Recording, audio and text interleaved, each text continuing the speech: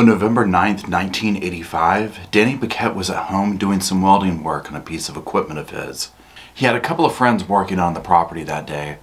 One was working on a car and another man was there to help. They would later say that all of a sudden they heard something that sounded like a loud crack. They would run to find Danny laid out on the ground, and at first they thought he was electrocuted. Fire trucks would be called to the scene. His friend would try CPR on him, and eventually would wonder what the wet liquid he was feeling was. And they wouldn't know it in that exact moment, but soon they would find out that anything but electrocution had happened to Danny Paquette that day.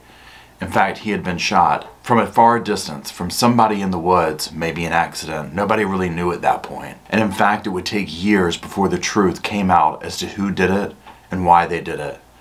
But all along the way, a lifetime and a legacy of tragedy and loss would be unearthed in order to answer the question, who was responsible for Danny Paquette's death? Hello, Sofa Squad, and welcome back to the damn sofa. That's the sofa, and this is my sassy little sidekick, Mr. Roscoe P. Coltrane, and my name's Paul. Now, today, buckle your sofa seatbelts first of all. Our little teddy bear back here has his done. Y'all, today's case that we're talking about took me on so many different twists and turns, I didn't know what direction I was going in. Today we're going to be talking about the case of Danny Paquette. Now this case would go unsolved for a long time, and when it was finally solved, it stunned everybody. Well, not everybody, because some people in the town knew what happened. But it was such a shock. Now for me, what was stunning or shocking about it is as I researched in this case, read about this case, everything that I did, it was like a legacy of tragedy and solved crimes, and it just, every person had something to hide. There was a secret here, a secret there, and it went generational, and I was just like, my God, when does this stop? And I guess it kind of hopefully stopped with Danny Paquette's death. So what I want to do is talk about Danny Paquette and, you know, the baffling case of him.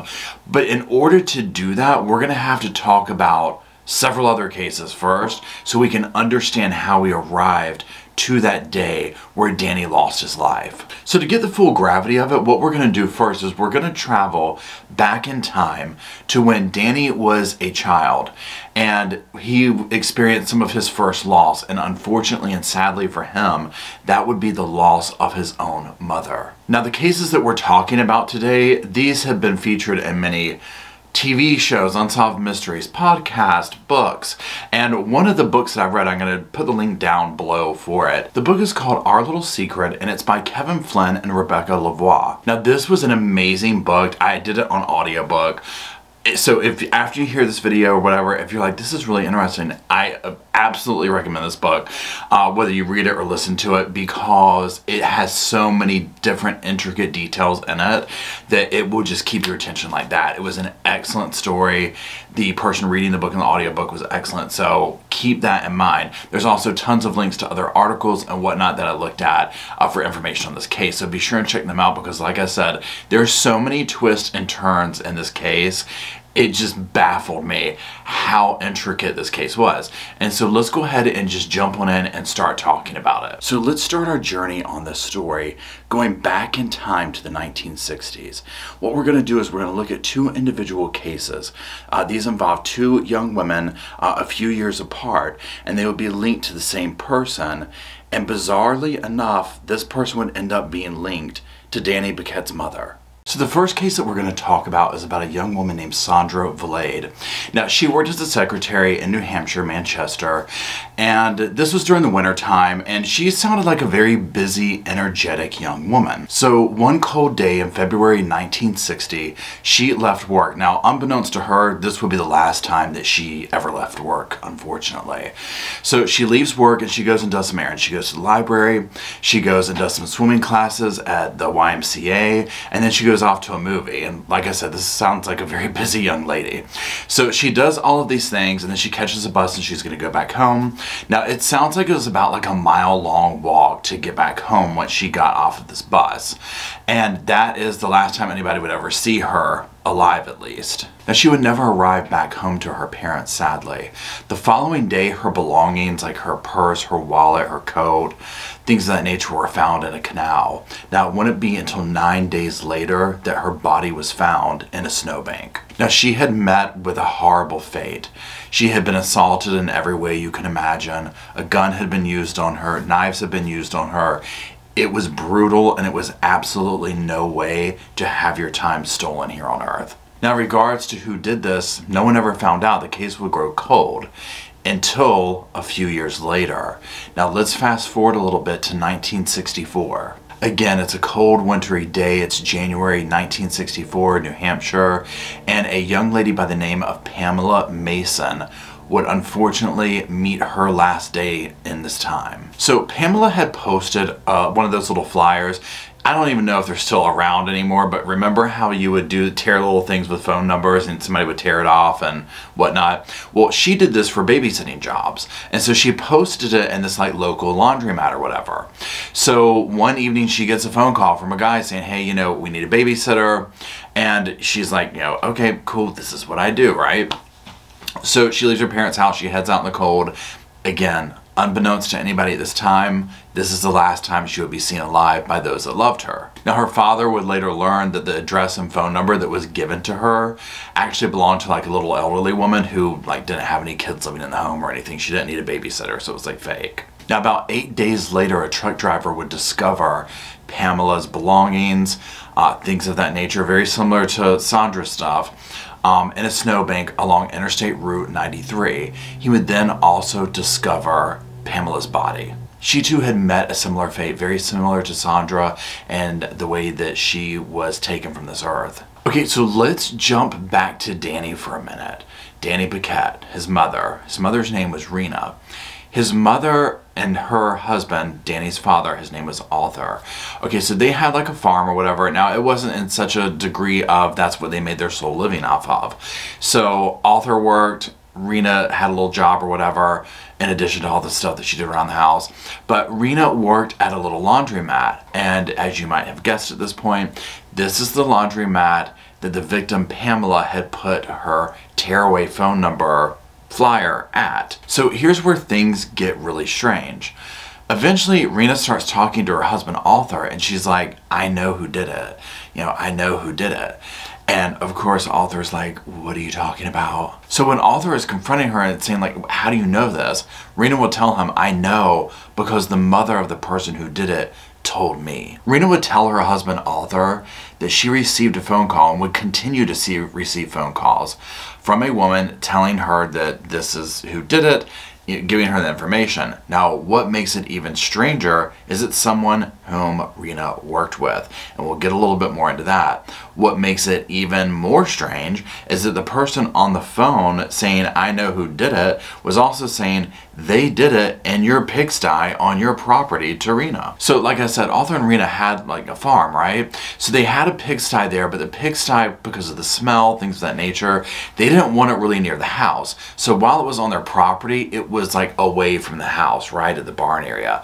So it wasn't anything that was like right out there or whatever. So this person who is calling, someone who Rena works with at the laundromat, saying, my son is the one who did it, is saying, and he did it in your barn, in your pigsty. So you can imagine Rena's like, oh my God, like what do you do with that, right? Now Arthur was like, absolutely be quiet. This is not our business. You don't get involved in that. Absolutely not, right? He was just telling her, you know, no. This was a very, and still is, right? But compared to back then, I mean, this is a very tiny town where everyone knew each other. I mean, it was like, you just don't get involved in business like that, right? But for Rena, she was like, you know what, it's gnawing at me, right? And that's a theme that we're going to see in the multiple cases that we're going to talk about today. So Rena's like, it just kept gnawing at me and gnawing at me, knowing this, and she could not have a clear conscience on it, right? So she eventually contacts authorities, and she's like, I just have to tell you what I know. and she's going to come clean about this. So what will end up happening is the authorities will come to the home to talk to her.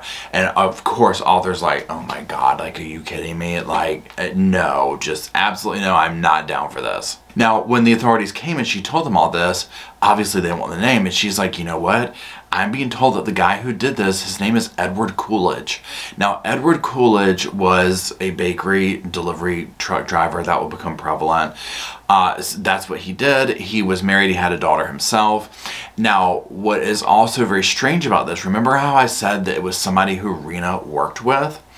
Okay, the person that Rena worked with that was calling this was the owner of the laundromat. So the owner of the laundromat is calling and saying that her son, who obviously has access there, he had stopped into the laundromat apparently. So he had seen this whole thing with the babysitting ad up there and all this. She is calling and saying that. Now, in hindsight, because one thing that Arthur was asking her is, why is she specifically calling you, right? And she was like, because she's saying it was done in our pigsty. And so there's that. Now, one thing in hindsight, when he was like, but why would she want to tell you or whatever, Rena would tell her husband, Arthur, I think she can't bring herself to turn her own son in. So it's almost like she's wanting someone else to do it, kind of a thing. And, you know, looking at that, I'm just like, yeah, man, what do you do? Like in that kind of scenario, I mean, it's just, it's so wild to me. And again, remember, this is like the 1960s, right? So, I mean, this is probably extremely shocking for the small town during this time. Now, some other stuff that I found in researching and whatnot, it looks like he had actually been let go of his bakery delivery job like semi-recently. So some things I found that seemed to conflict with that of, was he let go after this began, but it was something to do with larceny. So there was definitely a lot going on with this guy, clearly, in addition to what he, you know, did to both these two women. Now, parallel to all this stuff going on with Rena and what she found out, investigators were still looking around at other things. They knew the .22 caliber, that was the weapon used in this, had something to do with this. So they started actually questioning people who had this gun and whatnot, and Edward was one of those people. Now, also, other things would start to not look good for him, right?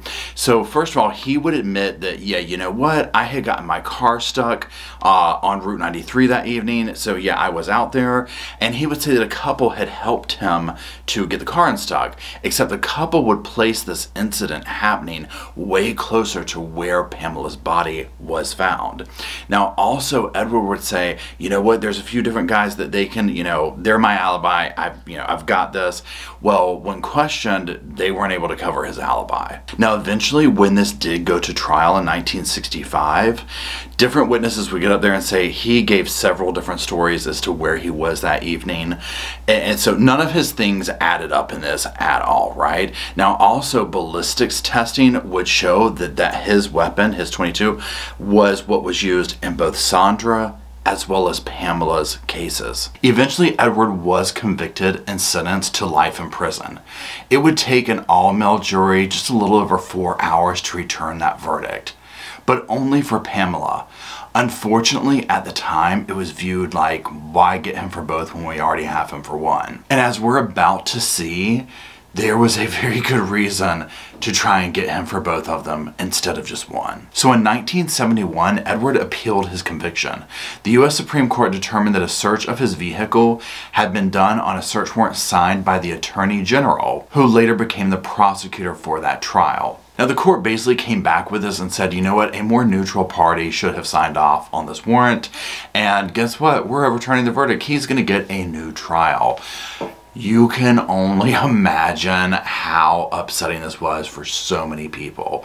Number one, I mean, what a miscarriage of justice. I mean, and again, I'm a firm believer in dot your I's and cross your T's, and this is like a really bitter learning lesson right here, right? So anyways, so what ends up happening is they're going to go back to trial and all this type of stuff, but before that happens, he will end up taking a plea to avoid another trial. He would end up pleading guilty to a second-degree M charge. Now, in 1978, he had served like 14 years at that point. He was up for parole, but he would get denied at this time. Now, he had completed college courses, had a pretty good record, and so he was doing well, but, you know, he didn't get that. 1982, just a few years later, like 4 years later, he would be granted parole. Now, there was like a petition of 21,000 people that signed it. asking the courts, the judicial system, whoever, do not give him parole. But he got parole and he was let out. Now, if that didn't burn your damn biscuits, you better hold on, because this is going to. Okay, so remember how I told you that Danny's mother, Rena, she was getting these phone calls, you know, from Edward's mother, you know, way back when. And it was like, oh, my son did this, yada, yada, yada, did it in your pigsty, all this type stuff. The cops came over and all that, right? Okay, so we're back in time to this time when this is all actively unfolding. Okay, so one morning, Danny was allowed to sleep in. He had a dentist appointment. Now, usually, again, like this is a farm going on. You know, there's siblings, young men living in the house. Danny has a brother named Victor. So there was stuff to do in the mornings is what I'm getting at. But on this morning, his mom was like, you know what, he can sleep in. He has a dentist appointment, so on and so forth. So Danny will recall waking up and having that feeling of like, well, wait a minute, something's off. Like, I've slept, it's too late. You know, and he saw the time and he's like, well, I slept past my dental appointment. Like, why did mom let me do that? So he's getting up and looking around the house for his mother. He can't find her. He can tell that she's been up. You know, she had made his dad breakfast, that kind of stuff. So he starts looking around and again, he can't find her. So he's getting nervous at this point. So he calls his uncle and he's like, will you come help me look for mom? I can't find her.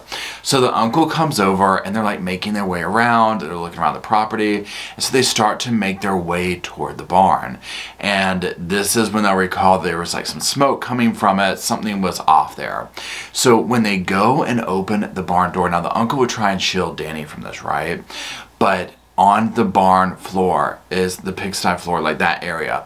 His mother's charred, burning body is there.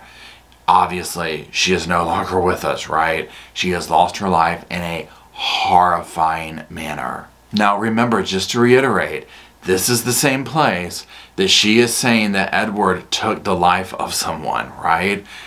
Coincidence? I don't think so. What's even more of a shocker is, guess what? It wasn't ruled a homicide. This was ruled as the big S, that she did this to herself. One of the theories that was offered out there to the Paquettes, and they were just like, yeah, no, is that she was really upset and forlorn over the recent tragedy involving Kennedy. So, yeah. Now, just a few very quick things about the crime scene. First of all, a log was used to hold the door shut. So that alone should be a major red flag, right? No matches, no fire starter. She didn't smoke and she was afraid of fire. You do the math on that one. Now, one thing to keep in mind with this and this whole thing that went down right here is looking at this flimsy excuse being offered from the Attorney General's office. Okay, because that dynamic, that whole thing, that burn, that situation offered from that is going to become prevalent when we start looking into Danny's death. Now, days later, after her funeral, when the Paquettes returned home, they realized that someone had set another fire in the pigsty area. It would be just 1 week later that Edward was arrested for the two girls, but he was never charged with Rena's death. Now, years later, Rena's body would be exhumed, and the manner of death was switched from the big S to indeterminate, but no one was ever brought to justice over that. Now, also worsening things, at least for the kids, just a few months after this went down, the father would remarry, and as you can probably guess, you know, this didn't really go over that well, right? The kids didn't really get along, all that kind of stuff. Danny had, I think it was 6 siblings. He was very close with his brother, Victor, who is older. And Victor, you know, was there the day that this went down, all this stuff. I mean, Victor is very prevalent in this story and will become more prevalent as we go further. So as you can see with these tragic events involving not only these missing girls in town that end up, we find out what happens to them, but the situation with Rena, the mother, these are very, you know, life-shaping events, but also they're forming opinions of the police, the Attorney General's office, things of these nature for people like Danny as well as his brother named Victor. Now, on that note, knowing all that we know now about these past crimes, things of this nature, how they were handled, how they were not handled, the unsolved nature of it, let's go ahead and fast forward in time back to that day at Danny's property. His friends are there working, they hear this loud crack, Danny's on the ground, and what will ultimately become of him and his case. So that day, there on Danny's property, he had a friend there named Richard who he had sold a car to, but that friend was keeping the car at Danny's property while he was like working on it, fixing it up, using his tools, all that kind of a thing. Now another young man was coming over to help. He was going to do some painting, I believe. Now his name was Court Burton. And this is a young man whom Danny really looked at like, you know what, this kid's going places. He's got good work ethic. You know, he just really thought very highly of him. Now this was very much in contrast as to how he felt about the 3 sons of the woman whom he was dating. Now her name was Ruth Celeste, and like I said, she had 3 sons. Danny basically was like, you know what, they're lazy, they are no good for nothing. The one son that he felt like, you know what, he might have something, he felt like, you know what, he was more like into the stuff that Danny was in. Danny was very much like a guy's guy, right? Sound like he had kind of like ruggedly handsome looks. He could pretty much like, it sounds like, get any woman he really wanted to. And he was into guy stuff, fixing cars, you know, guns, this kind of thing, whatever. So some of the sons didn't sound like they were into that stuff, and the one that did, he was like, well, he leaves tools everywhere, he's lazy, he's just, you know, he wasn't vibing with him, is what I'm getting at, okay? So this other kid would come over and help, and like I said, it sounded to me like Danny was like, you know, like the son that he didn't have type situation. Now also stopping by that day were a couple of guys, sounded like they were from Canada. They had, or Danny was doing some kind of work for them, maybe making a fuel tank, something of this nature. So they were going to be stopping by as well. So Danny's on the property, he's in a different area than his friend and the other kid, and the loud crack happens. They go, they get there, they're not really sure what took place. His friend Richard sends a younger kid off to go call for help. 911 apparently hadn't been put into this area yet, so they were calling for like fire rescue. A neighbor comes over, and again, nobody really knew what happened at first. And so they really thought he had been electrocuted, like his equipment was there on the ground, still going. So that's what took place. Now, like I said earlier in the video, Richard tries doing the, you know, the chest compressions, this kind of stuff, waiting for fire rescue to come. He'll start to realize, like, what is this wet liquid here? Things start to kind of come together like, this isn't making sense. Only once the rescue people got there and things started, you know, unfolding a little bit, did they realize this was way more than just Danny getting accidentally electrocuted. So remember Danny's brother that I mentioned, Victor?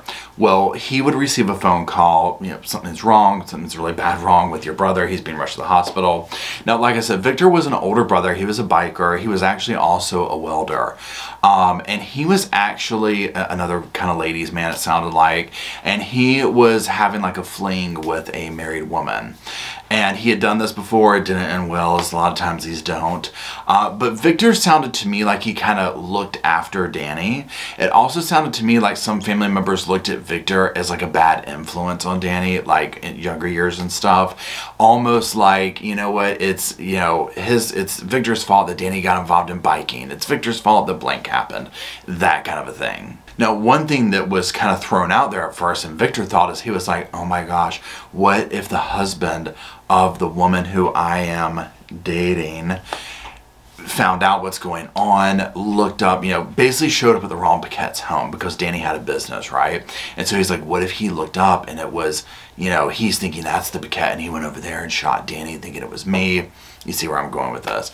Also, the whole thing of, okay, I always get blamed for whatever goes wrong with Danny, so there's that.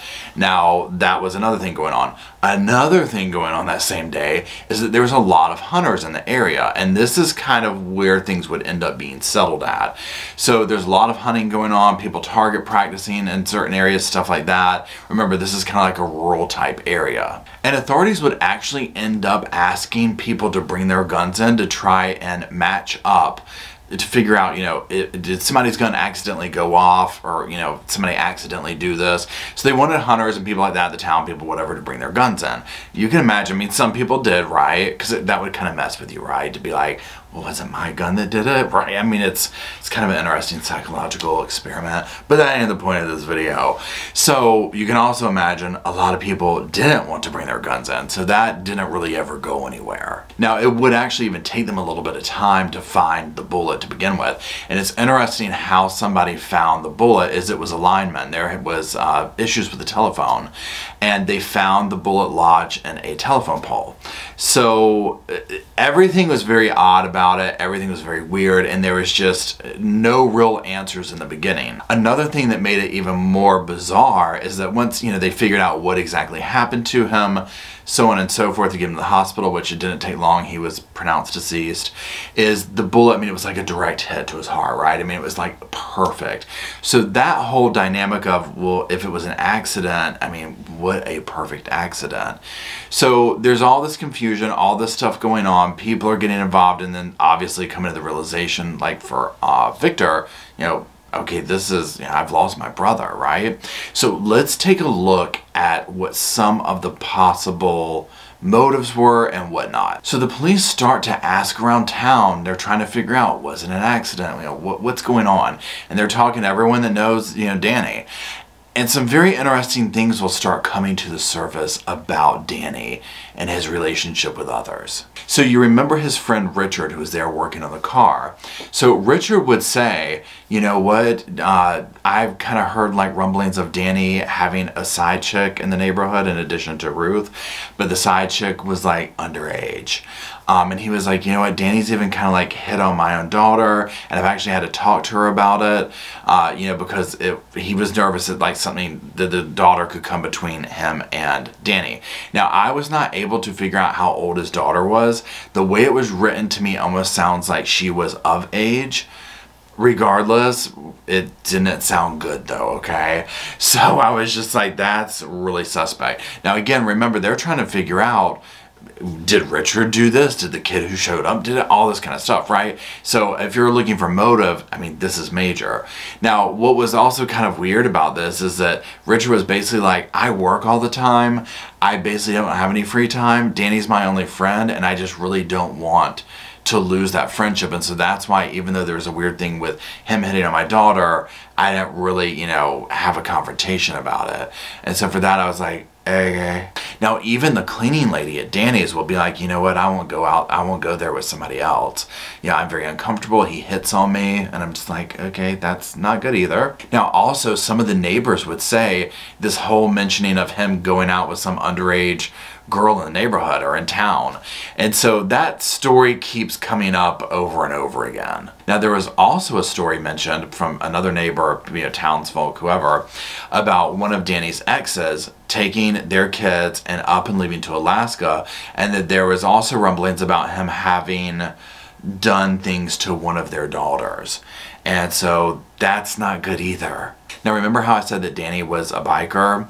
So Danny had actually gotten into a bike wreck years before, and he was carrying a woman on the back of his bike. Her name was Diane Boothby, and she would end up falling off the bike, cracking her head. I think she was in the hospital for like 5 days or so before she lost her life. And even though it would be ruled that it was the car's fault, like a car cut him off or something like that, or they T-boned or something like that, but it was not his fault. Her family obviously wasn't happy about that, right? And then Victor and Danny's family kind of blamed Victor for even getting Danny into biking in the first place. So you can kind of see how these patterns begin with their own family going and blaming one another and all this kind of stuff. Now, on that flip note, there would be neighbors that spoke very highly of Danny, right? And they'd be like, he's a real stand-up guy, very reliable, didn't have anything bad to say about him. Also, on the flip note, there's the three sons who absolutely did not get along with him, and I'm talking down to like fist fight kind of stuff. And actually, somebody else in town who was like they taught karate, something like that, self-defense or something. Danny had basically gone to them saying, hey, I want to learn some moves because this isn't over. Now, this is about the son of the woman he's dating, okay? So that's not good either. Now, also what is very kind of sad, tragic, but ties us all in and kind of shows you just the trajectory of all of these generations. Danny's funeral would end up being held at the same church that his mother's was. So if it's motive that you're looking for, there's obviously plenty of people in that town with motive to do what happened to Danny, right? So in order to then focus a little bit more in on what exactly happened that day to him, why it happened, who did it, what happened, the whole 9 yards, we need to first keep uncovering secrets about Danny some of his family members, and specifically his love life. So Danny had been married to a woman named Denise. Now, Danny and Denise had history. They had dated, in high school, and actually when she was around, I believe 16 years old, he got her pregnant. Now, again, this is like a different time, a different era, right? So what happened when this took place is she was shipped off somewhere, and then she came back without child. So the child, it was a son, and we'll talk about him in just a second very quickly because we'll come back to him later in the video. But he was put up for adoption, he went away, she comes back into town, and she is basically forbidden from ever talking to Danny again. So like I said, the child's name was Keith. Now, Keith would end up later in life finding out who his birth parents were, that it was Danny and Denise. Now, he actually never ended up meeting Danny, but he would end up speaking at trial many years later. So whether they liked it or not, life had to move on with Danny and Denise. So Danny will end up meeting this kind of like what sounded like a hippie chick type woman. Her name was Stephanie. And now this is when like the war in Vietnam was going on, this kind of stuff. And so Danny ends up getting drafted. And I mean, you know how that went back then. So when push came to shove though, he ends up not being sent to Vietnam, but actually to Germany. Now, Danny would end up getting Stephanie pregnant. She would even, with the baby, come over to Germany for a little bit. Things with the relationship start to get a little, and so she comes back over to the States. Now, once Danny did return from the war, things went very down south. Like, things soured with them, things turned physical. She takes baby girl, she divorces him, they're gone. So now, in the meantime, life moved on for Denise as well. She had met a guy, they get hitched, they have a baby girl, her name is Melanie. Things don't go well with that. She gets divorced. She moves to Alaska. So one time Denise, she's coming home to visit, something like that. She ends up hooking back up with Danny. They meet up, and this like old flame is there again. And they're going down like this memory lane. They're like, you know what? We could start a family. We could find our son. Remember the son that was put up for adoption. We could make this work now. Like things are different or whatever. And so this is the trajectory that they start off on. And so they end up having 2 kids of their own. And when this takes place, Danny's like, you know what? I don't want Melanie to be like an outsider, a third world, whatever you want to call it. He ends up adopting her so she will have the Paquette last name. So you would think this is awesome. This is great. Here we go. So they're living their life and things, they aren't going well. And so Denise takes the 3 kids and she moves more like into the city area. Danny ain't having this, right? He's showing up at her job, he's stalking her around town, he's getting crazy, right? She has a restraining order against him. One day he goes to her place, he almost suffocates her, breaks this restraining order. I mean, he's getting completely unhinged with her. Now, all this ends up like coming to a head, and one day he's chasing her down in traffic, and she drives straight to the police station. Now, like I said, he ends up violating his restraining order, and he will end up actually going to the state mental hospital for like a year. So all this is going on, and now it would be said that like while he was in the hospital, that some people there were like, telling Denise, like some of the, maybe the doctors or whoever, was basically like, you need to move away, right? Like this guy's not like, no. But regardless, he ends up getting out. They figure out a custody situation, and so there's all that. So that, is a little bit odd or whatever, but nonetheless it is what it is. We see this happen all the time in these cases, unfortunately. So one day he goes to pick up the girls or whatever, and she's gone. Place is cleared out. Everything's just, she's gone, right? So, which is probably honestly one of the best things that she could have done. So what had happened, which obviously Danny didn't know, she didn't want him to know where any of them went, she had moved back to Alaska with her girls. However, things weren't really going that well out there. It sounds like she was just, making ends meet, that kind of a thing. It sounds like Melanie really wasn't too happy out there. And so it was a scenario where it was like, you know what, I'm having all these struggles financially, Melanie's not happy, so on and so forth. So this is where we will be introduced to Denise's brother Philip and his wife Kathy. Now Kathy at this time was an assistant attorney general. they had stability, they had all this kind of stuff, and they lived back kind of close to where Danny was, but like, you know, not like they weren't neighbors basically, right? They lived in the same area, that kind of thing, but far enough away to where they weren't involved or whatever. So they were telling Denise, look, you know, you can send Melanie back here to this area. She can go to this high school. She will be, you know, 15-20 minutes away from Danny. Nobody will know she's here, you know, all this kind of stuff, and it will work out. We can give her the proper, you know, stuff that a teenager needs or whatever, kind of a thing. So this would work out for Denise. This would enable her to keep things going there, and it would give Melanie the chance to basically go back home, right, to where she had known life to be. So pause for 1 second before we go any further. Keep in mind when we were talking about what took place with Danny's mother, Rena, and the Attorney General's office offered this very flimsy, like, oh, she did this to herself and all that kind of stuff. So just keep that in mind. So Danny's former sister-in-law is an Attorney General who is secretly getting ready to have his daughter move back in with her, or move in with her, go to a high school, live all this kind of life. Now, one thing that would come out is in like the months leading up to or before what happened to Danny, Philip and Kathy were trying to get legal guardianship of Melanie. However, in that state, this time, whatever, it's kind of different in different places, he would have been notified of this. And so they basically stopped this because they're like, no, including Melanie, nobody wanted him to know she was in this area, including Melanie. She didn't want that. And they knew it would be drama. I mean, you've already heard. I mean, this guy was coming unhinged at certain things. So they put a complete stop on that whole situation. So now there's also one thing that we haven't discussed yet about Melanie and the reasoning in her not wanting to be with, you know, her stepfather and him to know that. Philip would know this, and obviously by proxy Kathy. There were allegations that Danny had done things to Melanie, you know, in an abusive type way, the essay. And so there was that going on. So this is another reason why Melanie is not wanting to be around her stepfather, any of this. And as we'll learn as we keep going, this becomes kind of like a known secret among certain crowds. And this is what is very prevalent with this case in this town and these crimes, are these little groups of people that know these secrets about these different crimes that go on.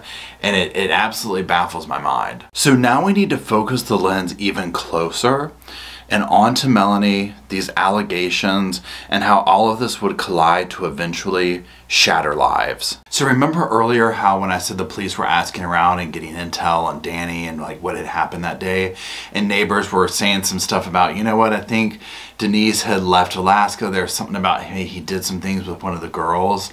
Well, now it's time to look a little bit deeper into that allegation. So Melanie was like 3 years old when her mother Denise and her biological father split, and he was basically out of the picture for a long time. So like I said earlier, Danny comes into the picture, they have the other two kids, he adopts her, she has the same last name.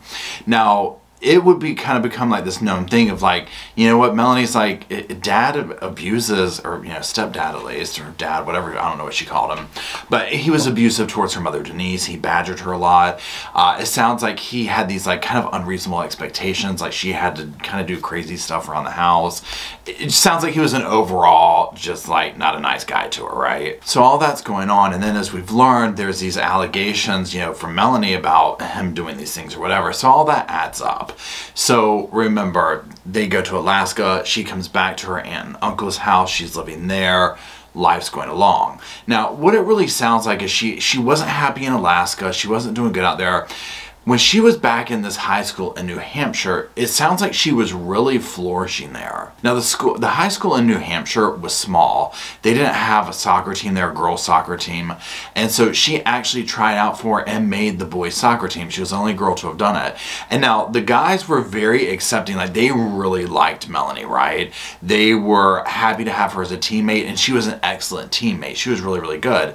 Now it also sounds like back in Alaska, you know, this is a bigger place, this kind of stuff, she didn't like really shine there or stick out, if you will. And because they had their own girls soccer team, that kind of stuff. It just sounded like it was not her zone there, right? And I can get that. So she's doing really well here in New Hampshire at this high school. Things are going along fine.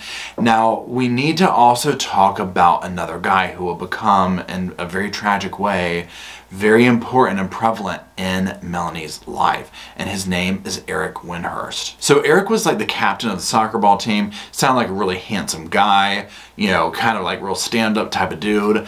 Now, I've read in a couple of different places, and I can't really figure out 100%, so we'll look at both angles of this. So in some places it says that, you know, they were dating or whatever. For the most part, the way it seems is they were not dating, and it was more like this platonic bigger brother type of relationship between the two. And it sounds like she definitely liked him. She was goo-goo over him, that kind of a thing. She would say later, like many moons later, that she was just excited to be able to spend a day with him, right? So, but from him, it doesn't sound like he was into her in that way. So I don't know if anything ever happened between them or not. I guess at this point is irrelevant though. So when the shooting took place, right, and all this stuff starts becoming unearthed, they interview her, obviously, right, when they start hearing these allegations and stuff. Now, she's like 15 at the time. And so they talk to her. Now, side note on this, so remember, her aunt is Kathy. Now, this is kind of getting like, you know, here's the Attorney General. This is unearthing like all of this family drama, trauma, and that kind of thing. So this is very like delicate, right?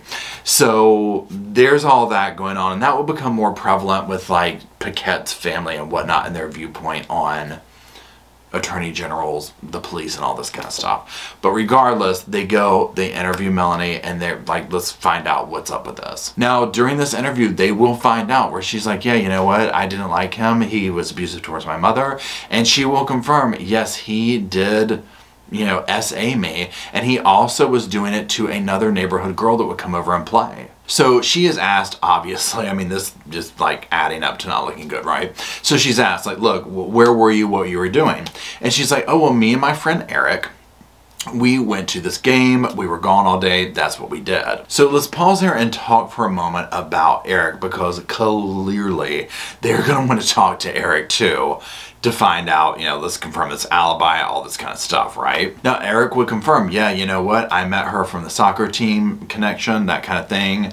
We're friends. And yeah, you know what? We went to this game together. I picked her up, we went to the game. I had her back at such and such time.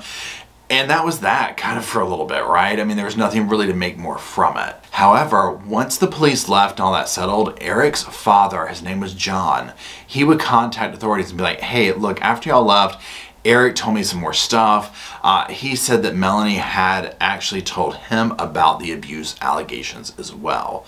So there was that. Now at the time, this didn't really go anywhere.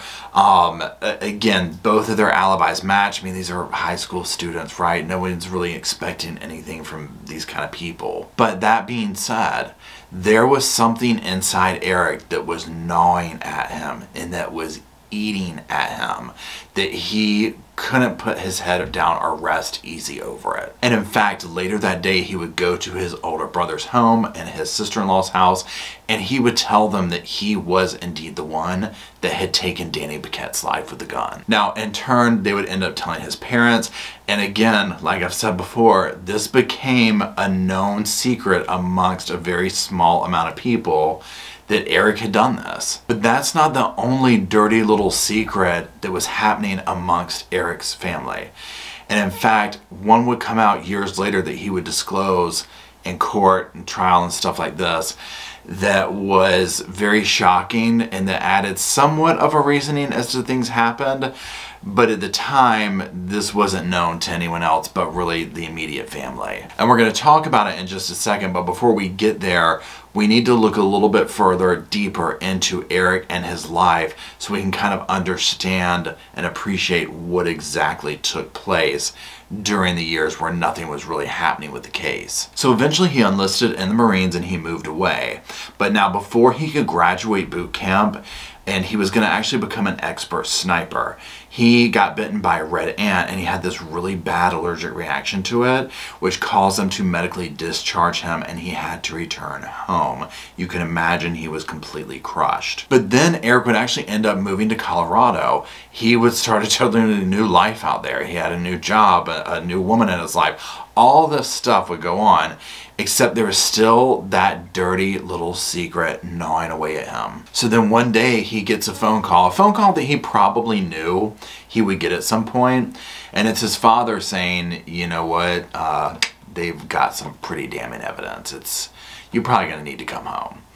And so Eric eventually does this. He has to kind of walk away from this life that he had. He makes up an excuse with his job and whatnot, and he returns home. So now keep in mind, look at the Paquettes, Victor, the siblings, that family. All these years are going by and we see kind of like what's been going on with Eric and Melanie and this kind of thing. But the Paquettes don't have an answer as to what happened to Danny, right? They also never got an answer as to what happened to the mother. So, you know, that's going on. Now, there will start to be this connection made, like with Victor and them, of Danny's death has something to do with the mothers, right? Like maybe it's whoever did that, which, you know, obviously it's most likely Edward, but that's allegedly. So that's going on. Now, what ends up happening is they're making the rounds. They're doing local TV shows. I mean, these cases were even like on Unsolved Mysteries, all this kind of stuff, you know, with Danny Paquette and like what exactly happened. So they're making all of these rounds while this other stuff is going on in the background. Well, the end result of doing all this publicity and stuff is they receive a couple of anonymous letters. Authorities do, at least. And in these anonymous letters, they were clearly written by two different people, kind of like two different viewpoints of these crimes. But what ends up happening is these letters are describing what took place, and they're pinpointing Eric and Melanie in these crimes. Essentially, they're saying, you know what, Eric went and did this for Melanie because of what Danny Paquette did to her, and it's pretty much like a known secret in town amongst certain people that this is what he did. And also, another letter was basically saying, Melanie told me that this happened. So each of them, being obviously teenagers, had their moments where they told certain people, right? So there's other people in town that definitely know this. Now, they weren't privy to it. They weren't there to pinpoint it. But I mean, who goes around saying this? You know how teenagers are. So, and they will talk later on, and, you know, Eric will have some moments of discussing times where he talked to some guys about it. Melanie talked to some people about it.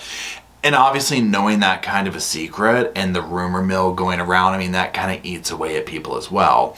So enough time had gone by, things change, allegiances change, all this kind of stuff, to where when these letters came in, I mean, this was taken pretty seriously, and it kind of reinvigorated the case again. Now, one of the letters specifically would talk about a friend of Eric's named Matt who would help him with his alibi, and it would kind of outline what happened that day.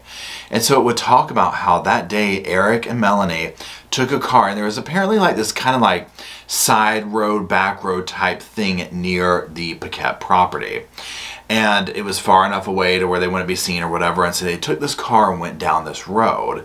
Now, a huge part of this case that will become very, you know, gray zone, and we'll talk about that later when we get more into the trial, is that it will be said that Melanie basically pointed out who Danny was. Up until this time, Eric had never even met Danny, right? He didn't even know what he looked like. So this letter will outline that. This happens. Eric does the shot. They get back in the car. They say, this is what we're going to say happened. They ask, Eric gets his friend Matt to line this alibi up as well. And then life goes on. So as you can imagine, when this letter comes out and it's like detailing all of this stuff that kind of is making sense, right? When they're like, wait, okay, it was done from far away, the shot, this would explain this, all that. So like I said, this gets the case going again. A reporter also gets involved, trying to help crack the case. So they're going around, they're talking to the former high school friends and students and all this type of stuff. And as you know, this gets all this rumblings going up. Well, this is when, like I told you earlier, that Eric's dad called him and was like, oh yeah, you need to come home. This is not looking good for you. Now, obviously, one thing that happens is the investigators are like, well, we need to talk to Eric and Melanie again, right? So they're reaching out to Melanie, and she's talking about like, that was so long ago, you know, I don't remember this, I don't remember that.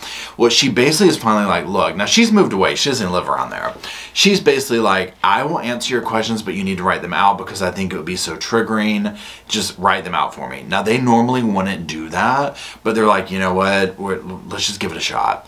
So they send her these questions and basically nothing really comes of this, right? Now during this time also, Eric had lawyered up and basically his lawyers were like, he ain't talking to y'all. Any questions you have, you need to ask us. So, which was probably the best thing he could have done at that time. So there's that going on. Now, the investigators will also end up interviewing pretty much this neighbor girl. Obviously she was in high school at this time, but now she's more of like a grown-up woman, but still living in the same house, that kind of a thing. So she's saying, you know, I don't really remember a lot from that day, but I do remember this car being on the road, and she will describe a general description, like color type car that matches the same kind of car that Eric was driving during that time. So eventually the investigators are like, you know what, we're just gonna have to like go out to Melanie and talk to her in person. Like there's no other way to really do this, right?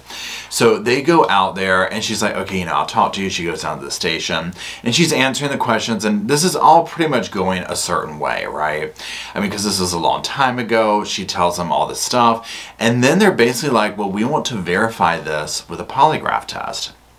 And so this is where things will get a little bit dicey for her. So it ended up coming out in all this conversation and whatnot, because basically at this point, Melanie's like, I'm ready to talk, right?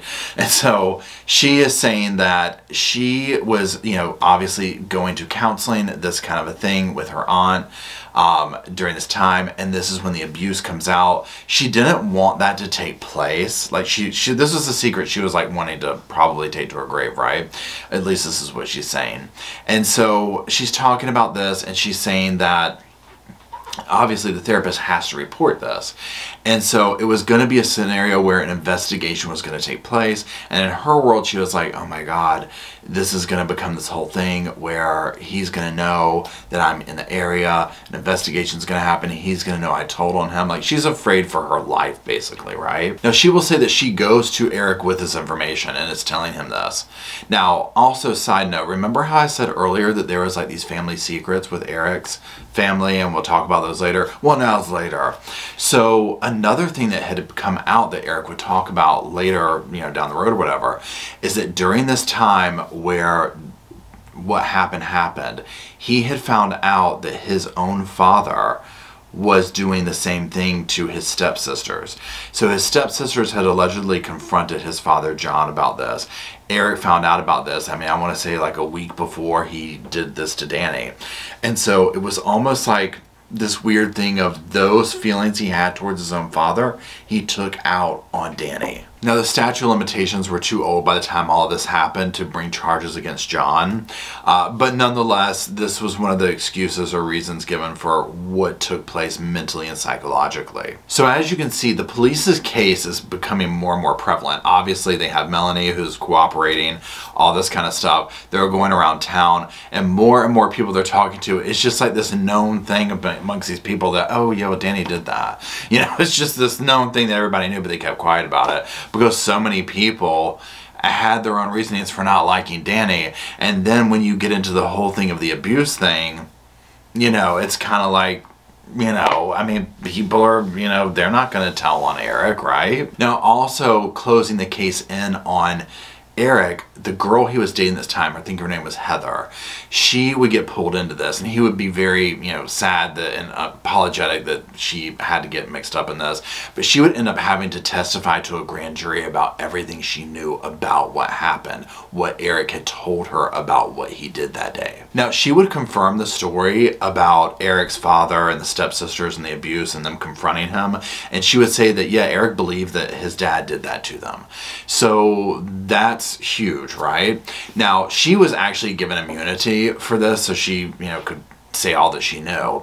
She would say that Eric told her that on his trip out to Colorado, he had chopped up the weapon used and kind of dispersed it along the way and disposed of it that way. Now, she said that Eric, like I said, was very upset that she got involved in it, but he did ask her at one point to lie to authorities for him. And they would end up breaking up but then getting back together. I mean, it sounded like a very tumultuous situation between the two of them and the legal situation that took place. So finally, in December of 2005, he would be arraigned and charged with first-degree M charges in regards to what he did to Danny. Now, one thing that I thought was also interesting about this story is that the prosecutor would actually have to explain themselves, especially to like prominent people in the town, as to why they were aggressively pursuing charges against Danny, because a lot of people were like, why are you even doing this? Like, I mean, why are you doing this? And the prosecutor would say, you know what, we might feel a certain way about this, that, or the other, but at the end of the day, you can't go and take someone's life based on an assumption or rumor or whatever, basically. Because again, at the end of the day, Eric didn't even know Danny. He 100% was just going on Melanie's word, that kind of thing. So there you go. And we'll talk about my feelings about the whole vigilante thing and all that, because this case to me was so interesting, and the way it was just laid out as to kind of the way it just made me feel, right? But we'll get to that in a minute. So Eric would end up taking a plea deal to second-degree M charges, and he would get sentenced between 15 and 36 years for prison time. Now, the Paquette family was not happy about this, like, at all, okay? Now, at the sentencing, Victor, his brother, basically vowed, he was like, I will make sure that you never get out. I am going to always be there. You know, we are not cool with this situation. This is not justice. Like, no. People were kind of jeering at him. I mean, it was dramatic. Now, one thing that was interesting is Victor would later say that the family never really wanted to do the plea deal, but they had one family member who had a diagnosis of cancer. It was not good. And so to avoid like that level of stress and everything, they ended up doing the plea deal so that they didn't have to go through this crazy trial and all this stuff, right? Victor would also accuse the prosecutors of protecting the Windhurst family, as well as Melanie's aunt, Kathy, who was then at that point a judge in the county. So she had gone from the attorney general, now she's a judge. Remember how earlier we talked about what happened to Victor and Danny's mother, and you know, the attorney general offered this flimsy excuse. So you see how they have this history back then of that, of this mistrust. Well, now they're here with this, and they're like, how has this gone this long, you know, unsolved, so on and so forth. It is also very important to understand that Victor and the Paquette family, they were not trying to say that Danny did this to Melanie. You know, they were not down with that excuse whatsoever. Now, it's also interesting that at one point when Melanie had moved back to Alaska and she was going to school over there, she apparently had made up the story about being assaulted there and told Eric this. So, you know, we'll get into my thought processes on it. Now, she would say that basically she was, you know, hungry for attention, any kind at that point. She had a lot of issues going on because of what had happened to her earlier in life. And so, you know, she wasn't trying to say that that was anything good or whatever, but obviously, you know, that didn't look good. Melanie was going to end up pleading guilty to hindering apprehension. She had basically like cut a deal for her, you know, helping work. She had placed several recorded phone calls to Eric. She kind of helped, you know, catch him, if you will. Now, one of the things that she was saying in this, and this is going to become prevalent here in a second, is that, you know, she had told him she didn't know he was going to do what he did. That kind of a thing, you know, like she didn't really plan that. She didn't want him to take Danny's life, that type of situation. So she had moved on with life, right? She was living in Wyoming. She had a husband, she had kids, and she had actually come out to New Hampshire several times to help police and do all this type of stuff. So they were very much like, look, we're going to cut her a plea deal. It's, you know, we're cool with this. She's done a lot of help. We were able to get Danny. You know, we're cool with this. So they, you know, she comes out. She's thinking, let's get this behind us.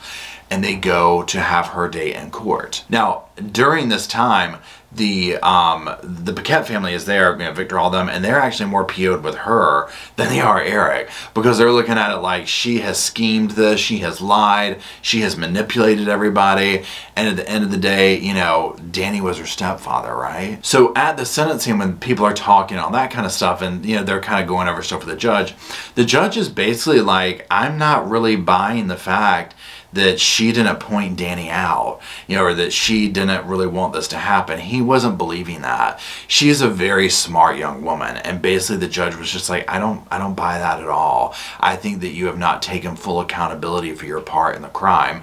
Essentially, someone had to point him out, right? How would Eric know this? And so to get that far in a case and be pointing your finger at somebody else, but also still to kind of have that on your own back porch, it was not looking good for this judge. Now, even though a lot of the investigators, the police, all these people are very sympathetic with her because of the abuse, that wasn't really enough for the judge. So the judge ends up rejecting her deal, and he sentences her to 3 to 6 years in prison for the charges.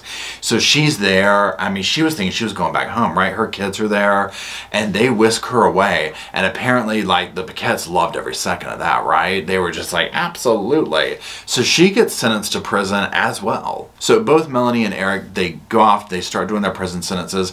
Now Melanie will go up first, and she will actually end up getting her sentence reduced down to 15 months, right? She goes back before the court, they redo this and they let her out. So Eric doesn't have so much luck. Now his lawyers will go before and say, hey, excuse me, she got out already. You know, we need to come back and revisit Eric's case. So he doesn't get his charges dismissed or anything like that earlier. But what will happen with him is, I mean, actually recently, 2020, I believe it was, right at like a little under the 15-year mark, he goes before a parole board. Now Eric has like thrived in prison, right? He's like done all this stuff, clean record, you name it. He had gotten into the work release program, so he was like, you know, he had a job, lined up a place to live. He was going to be living with his mother and taking care of her. She's very elderly. And so the parole board was like, you know what, we can't see why we should keep you in here. Now remember how Victor had said, we're going to always be there. Victor would be at the parole hearings. He would have his brother's button on there, and he would remind the court, these are cold-blooded killers, right? That he should have to serve his entire sentence. And, you know, even Victor, this one was like, he went to, you know, work release. He hasn't even been incarcerated for 15 full years, you know, but the parole board was not hearing it, and they allowed Windhurst to go home. So that is the crazy, twisted story of Danny Paquette, Edward Coolidge, Melanie Paquette, all these people involved in this, right? His mother, the whole 9 yards. When I was looking into this and started like reading the book, reading articles, all this kind of stuff, you know, this is one of those cases where you start off feeling a certain way, and then as information came out, like, you know, specifically about the abuse and stuff like that, I was like, ugh. You know, once I started learning about the things he was doing with like the neighborhood people and stuff like that, that's where this kind of changed around. And it gives you this kind of more perspective of, okay, yeah, I mean, I can kind of see how Eric went and did that. The one thing with Eric's situation that I found a little bit like, is the fact that he didn't know Danny.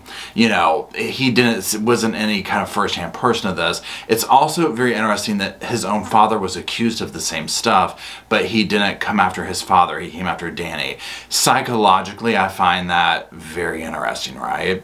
Now, for all that being said, you know, as it shows in the thing, Danny's family didn't really believe the allegations from Melanie, that kind of stuff. And so that's the part that, you know, I believe Melanie, right? I believe that she felt those ways. I believe all that. Now, I also do believe that she pointed Danny out, right? Now, does that make her, you know, more culpable or not? I didn't even really consider that. I thought it was interesting how the judge was upset about that and wanted to give her a harsher sentence. So there's that part. Now, when you rewind back to the beginning, the origins of Edward Coolidge and, you know, the poor souls who he took their lives, and how that rounded out to Danny and Victor's mother, you know, that part I find heartbreaking. I personally think that Edward took their mother's life, right? 100%. I don't doubt it at all, right? I do not think he was brought to justice for that. I personally don't think he should probably have been let out, you know? So I also can see how that totally formed how Danny and Edward and the other people viewed police, viewed the Attorney General, that office, their decisions, things of that nature. So it all just kind of adds up and unfolds for me. I'm curious what you think. You know, how do you feel about the fact that Eric took Danny's life? How do you feel about, you know, do you believe Melanie? What are your thoughts on it? Again, I thought this was a completely an interesting case. So many different psychological aspects to look at, so many legal aspects to look at, that type thing. Because my whole thing is this: let's say if what Melanie was saying was true and she didn't want all that to come out, yada yada yada. My opinion is this: what happened to Danny was going to happen to him at some point. It was a matter of, was it going to happen in prison or not? I personally just hate to see young people have thrown their lives away on him over that. It's almost like, you know what, let prison justice take care of that, if that makes sense. So there's that. I hope you enjoyed the video. Let me know what you think about down in the comments. Again, thank you to everybody who makes these videos possible, makes this channel, all my channels possible. If you're still watching, thank you. Show some love down in the comment section for all of the innocent victims in this case, for Melanie, for the 2 girls that lost their life, and for Rena, because I feel like she did the right thing, and I feel like Edward Coolidge took her life, and that was not something that probably should have happened. And so that said, again, this is one of those that just really makes me ponder. I'm still thinking about it right now as I'm talking. So anyways, thank you to all the Sofa Squad members for making this happen. I really appreciate it. And until we meet back at this damn sofa again, I'll see you soon.